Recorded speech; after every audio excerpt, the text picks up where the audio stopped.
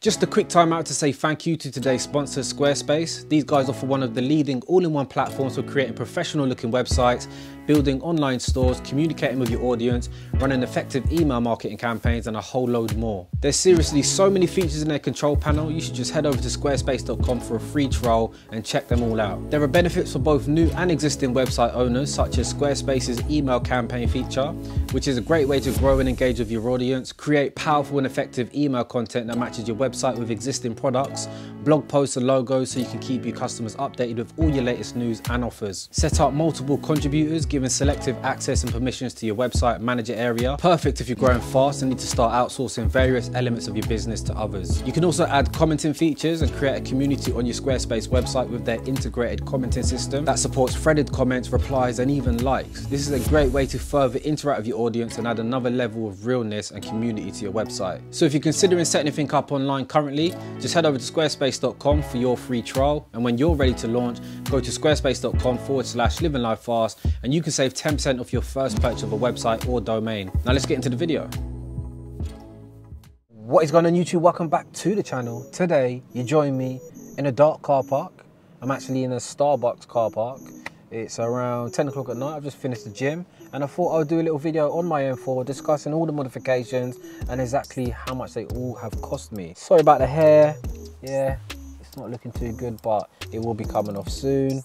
That's not looking too bad, is it? So yeah, let's jump out the car and show you the settings. You know what? One thing I have to say right now is ceramic coating your car is a fucking nightmare. I used to be the guy that would clean my car twice a week, but let me tell you, this car right here now has not been washed in probably around 6 weeks. Chatting to all these different car washing enthusiasts that have been on the channel, it just makes me para to send this to a car wash. I did take this to a car wash once. Like, it wasn't even a car wash, somebody hand washed it for me and they scratched up this bonnet. Like, I don't even know if you can see, but there's just a few light lines. And let's turn the main beams off. Don't get me wrong, there's a lot of people that message asking me to clean the car, but I have no routine. I don't know when I'm going to be available. I'm just a last second guy. I'm like, yo, you ready now? And that's it. Look, there's a rat over there. What the fuck is that thing doing?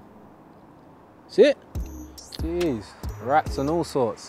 But yeah, back to the car. Oh, cold, cold, cold. So the first mod we're going to talk about is the color. So if you are new to the channel, this car was originally black. You may be looking at it, it looks gold, but it's actually called Bronzo Zenith. The Bronzo Zenith is from the Aventador SVJ. It is very, very expensive. I had this done at GVE London. The product is called OptiShield, and there's a few selling points to it. As I say, first one being you get the paint finish, whereas with wraps, you get that plastic kind of shiny finish. The other selling point is the paint itself, it's pretty thick. So it has 5 base layers, which means it's a lot thicker than a normal vinyl wrap. So it does protect the paint, the original paintwork to a certain degree. I have got a few stone chips you may see there, but you know, you guys have probably seen some of my videos, the way that I've driven this. It's done track days and I'm telling you, it's held up really well. So to have this done to a similar size car, you're looking at around £7,000. Yes, you heard right, it's very, very expensive, £7,000. Some of the rival companies do charge in excess of £10,000, so it's actually not that bad. But you know, when you're comparing it to a vinyl wrap, you know, what do you pay for vinyl wrap? Some people pay £1,000, £2,000, maybe £3,000. So the second mod we're going to talk about is all of the carbon. So we went with the M Performance carbon side blades, CS style splitter. We did actually have the corner splitters at one point, but I took them off. We went with the CS style lip as well. They actually call it a gurney flap. And then we got the M Performance carbon fiber diffuser. So this isn't OEM from BMW. It would cost a lot of money if it was. These were supplied by Carbon Parts UK. But yeah, for all of that carbon, you're looking at around £2,000, just a little bit less. But obviously it will depend on who you go to. If you are after the same carbon I've had installed to this car, the company's called Carbon Parts UK. You can check back, I've done loads of videos on all these mods. Okay, looks like we're gonna move because somebody's turned up. This is what happens when you film. Very frustrating when you're filming, man, it's like, oh. So let's talk about the third modification, which is the wheels. Obviously I'm not doing it in order that I modified the car, but yeah, we went with a set of NVF02s. They are lightweight forged aluminium. The company's called NV Forge. You would have probably seen that video, pretty recent. 10.5 inches on the rear, 9.5 inches on the front. They weigh 9.9 kg per corner. If you're anything like me, like I used to buy wheels based on looks, and you know, I wasn't into buying the big brakes and doing suspension. It would only be like springs, but let me tell you, these wheels, it's just a transformation the way this car drives, how much lighter it feels in its feet. I am going to do like a little mini review on the car, so just wait for that video where I'll go over all the details. But for these wheels, you're looking at around £4,500. Not the cheapest, not the most expensive, but I mean, look at how amazing they look. Like a lot of us, we do buy things based on looks, but these are actually performance wheels. They just look so good on this car. So the fourth mod we're going to talk about is the Armatrix system. So obviously it's not installed at the moment because I recently did a track day, and track days do have noise limit. The Armatrix did come with the carbon tips as well. As you can see, the stock black tips. Looks a bit boring, doesn't it? So the Armatrix system by itself comes in at around £5,500. To have it decatted with the simulated cats, the simulated cats are so that there's no error codes on your dash.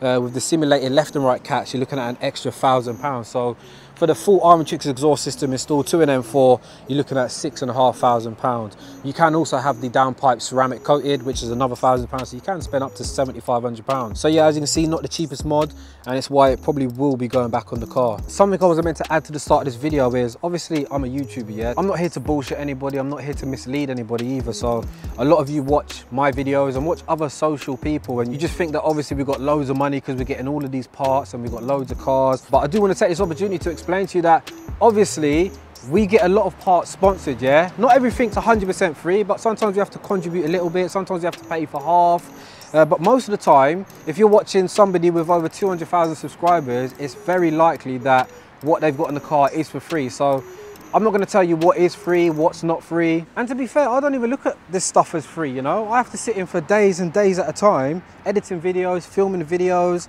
And, you know, I value my time so much now, you know, especially turning 32 years old. I'm like an old man now. But for any kids that are watching, don't buy into everything you see, you know. It's all just an illusion. Everything's highly edited. And, you know, if you're not an editor or you've never filmed videos, you'll never kind of understand how easy it is to manipulate videos. So, yeah, let's move on to the next free part. So the next free mod, sorry, no, not free. I had to pay for this mod. Guys, genuinely, I paid for this mod. So we're talking about the KW V3 coilovers. We had them installed by Tom Wrigley.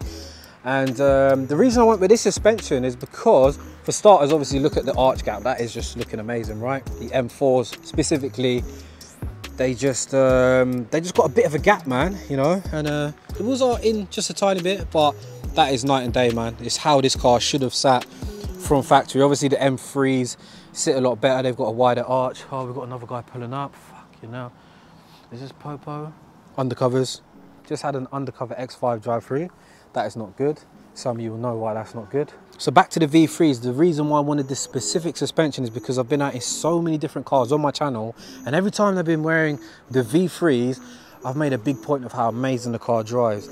You know, obviously I've been out in some cars that have got a more track focused suspension, and yes, they handle even better. But, you know, this is my daily driver, and I just wanted something that's not going to compromise road comfort, you know. This car handles way better. It fills out the arch gap, but the main thing is it's still comfortable on the road. Yes, it sits lower, so yes, you know, you're going to feel those micro bumps a lot more. It is definitely a bit more stiff, but definitely more than acceptable for your general UK roads. Price, I haven't even mentioned the price. So the price of the suspension is around £2,000. It's the non-EDC, so this car does come with adaptive suspension. This suspension in particular deletes it. You can buy the adaptive version, but yeah, this is the suspension I bought. So yeah, you're looking at around £2 for the adaptive option. I think it's only a few £100 more. So the fifth modification is the AP Racing Radical Big Brake Kit. 6-piston calipers supplied by Tom Wrigley. All I can say to you is that it is night and day. I know it sounds very generic, it's night and day, but no, honestly, like, the braking performance is ridiculous. Like, when you're traveling at high speed, they're not like overly sensitive, but they just feel very Porsche-like. You know, you have to warm them up initially when you set off. They're really cold. So onto the price, you're looking at around £2,500 for the big brake kit. Obviously, you can upgrade the rear as well, but definitely this is a modification that I would highly recommend. It's such a nice feeling knowing that you've got them big stoppers up front. Honestly, you can brake so late into corners. Sixth modification we're going to talk about is the e-Venturi induction kit. Sorry about the quality. This camera's not good in low light, but you can see the carbon fiber housing. You also get two of them because obviously the M4 is twin turbo, which obviously will make this kit a little bit more expensive. But aesthetically, looking at the bay, it just looks so good. It should have literally come like this from factory, matches the carbon strut. When it was installed to my M4, what I noticed when I set off was how much more eager it was to rev. The throttle felt a lot more sensitive. If I was to take this induction kit off now, you would actually see that the filters are inverted. You know how you look at an airplane engine, it looks just like that. It looks so damn good. But there's been a lot of research and development behind these air filters. This is not your typical induction kit. Guys, I've just noticed how low my battery is, which means I'm gonna have to wrap this video up as soon as possible. So for the Venturi kit, you're looking at £2,000. So onto the most exciting mods, definitely I would say are the hybrid turbo. So I went to Belgium last year, February it was. So yeah, it's been roughly a year. That's crazy. I've owned this car for about 14 months. I purchased it last December, and as I said plenty of times, this car has been faultless with these mods, which is just insane. So we had the Pure Stage 2 Plus hybrid turbos installed, we had water methanol injection installed, we had the charge pipes replaced to aluminium, we also had the VRSF downpipes installed. So I think I did mention about the Armatrix situation where the downpipes were a little bit restricted, so we changed them to the VRSF downpipes. VSRF, VRSF, we also had the Gintani crank hub fix. So these S55 engines in the M2 comps, the M3s and M4s, they have a design fault.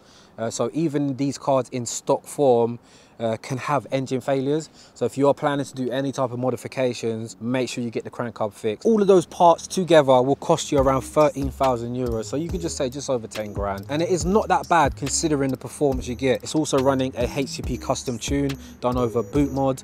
We've got a MEF dependent map and we've got a pump map. So the pump map does 600 to the wheels and the MEF map does 658 to the wheels. One thing I need to mention as well is these tires, right? I can't even believe this, it don't even make sense, but the Michelin Pilot Sport 4S on this car, not on these wheels now, but the competition wheels, I've done about 11,000 miles. You've seen all of the videos of me spinning up the car and doing loads of reaction videos. I'm telling you, I've got about 11,000 miles out of those tires. I don't know how, don't ask me, it's weird. One thing I nearly forgot to mention is these Recaro CS bucket seats. They're not full-on buckets, they're like in between. I had them reskinned by a company called Seat Skin, so this is like a sleeve that goes straight over the top of the original seat. I went with a grey Alcantara in the centre.